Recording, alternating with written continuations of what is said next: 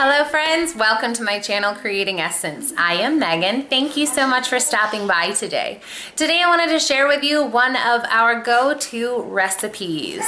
It is a coconut curry rice noodle. I know this is probably not authentically Asian anything, but it is Asian inspired. It has some curry flavors, it has coconut milk, so that's what we call it. I hope I'm not offensive to anyone by making an inauthentic dish.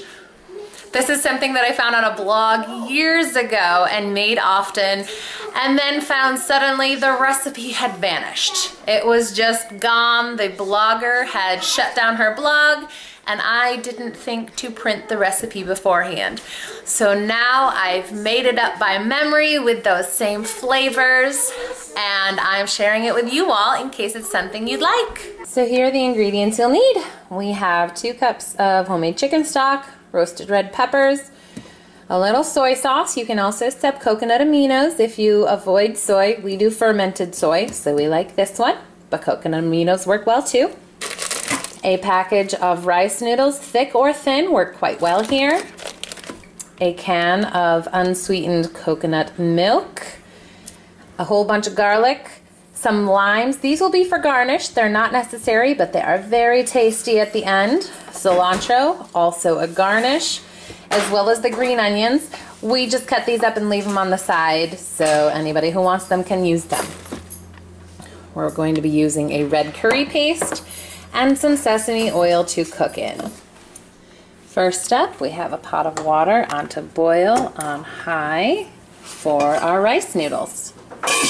Next, I have my wok here. You can use a good size skillet if you don't have a wok. I'm going to put in a couple tablespoons of toasted sesame oil. And to the sesame oil, we add, that's probably about 6 cloves of garlic chopped up. Turn the heat on high and let them start to sizzle. Now that this is all bubbling, we're going to add a roasted red pepper. We like the texture of this better because it kind of melts away into the sauce, but you can just add plain julienne or chopped peppers. To this, I am adding about 2 tablespoons of the red curry paste. You turn the heat down to about a medium-high and just let this incorporate and simmer.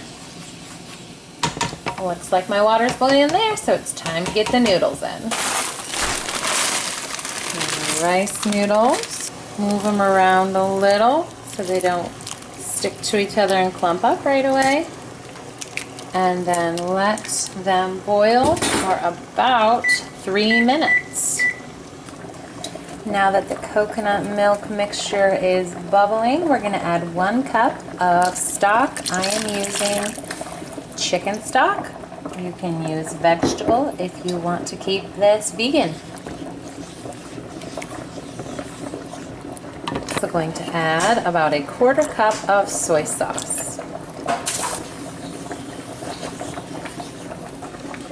Alright, it's starting to come back to a boil, or a simmer I suppose, and my noodles are almost done. So since I have a kiddo that is sensitive to texture, I am going to use my immersion blender to completely smooth out this sauce. If you don't mind textures and you want your pieces of pepper and garlic in there, totally fine, just leave it alone. But we like to make it smooth. Now it's come back to a boil, so I shut off the heat and add our strained rice noodles. And now it is done. Looks delicious, and we have our 3 garnishes, so we can dress up bowls however we like.